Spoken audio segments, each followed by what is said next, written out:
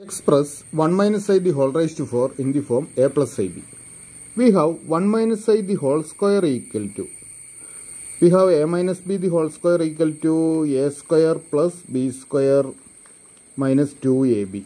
Using this we can expand this as 1 square plus I square minus 2 into 1 into I.